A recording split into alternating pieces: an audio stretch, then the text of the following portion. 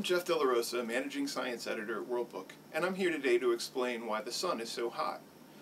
The Sun is an extremely large object, and as you know, any object has a gravitational pull, and the larger objects have even larger gravitational pulls. The Sun's gravitational pull is so strong that it compacts matter at its core so tightly together that it actually smashes hydrogen atoms together to form helium atoms. This type of reaction is called a nuclear reaction, and it releases a tremendous amount of energy. This is the same energy that powers nuclear weapons. And imagine how much bigger the Sun is. So most of that energy is released as light and heat, and that's why the Sun is so hot.